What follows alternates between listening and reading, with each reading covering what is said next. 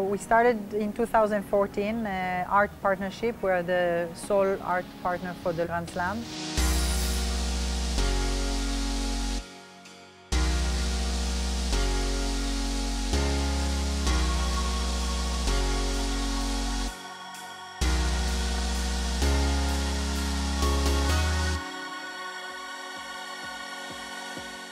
We usually go for art fairs or art events, public art events, and this setting is quite unusual. You wouldn't expect to find an art gallery.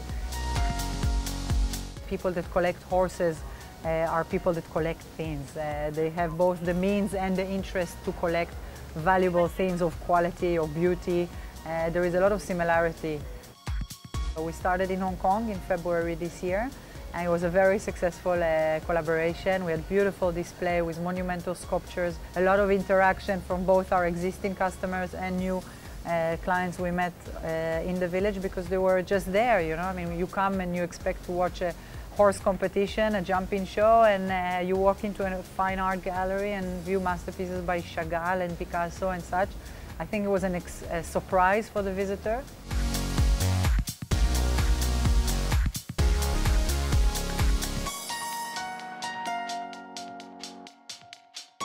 It's not easy because of logistic issues. Obviously, the monumental pieces are huge scale, installation-wise, shipment-wise, tax, etc. It's quite a challenge, but as you can see, there are amazing backdrop to the village, to the paddock. So I'm very, very happy we were able to execute it in the end. The monumental sculptures are phenomenal. One is David Mach. He's a Scottish artist based in London. He's known to be an accumulation artist, so he accumulates anything from matches to bricks to incredible coat hangers, you know, dry cleaning coat hangers. You would dismiss very easily. You would never think of them one more second before throwing them out. David Mach collects them, accumulates them, and creates monumental works. This piece is close to 12 feet high, over 3,000 coat hangers, making it into a roaring stallion.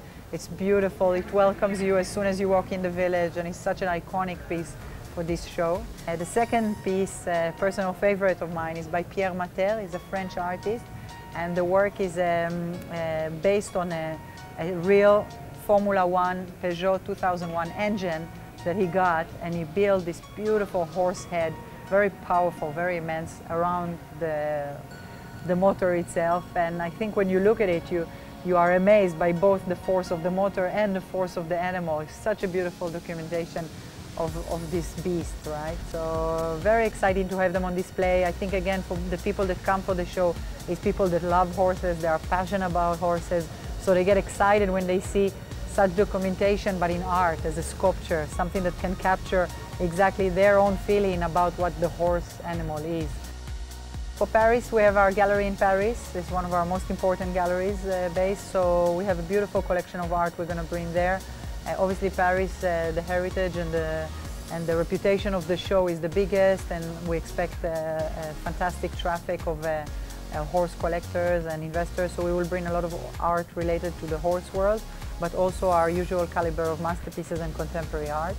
We're very excited to join in Paris, because really Paris is our territory. You know, we come from Paris. It's a French gallery, and it would be really fun to do this collaboration back home. You know, Hong Kong is another hub, LA is a hub, but Paris is our home. So we are very excited about it, and we're sure it will be a great success.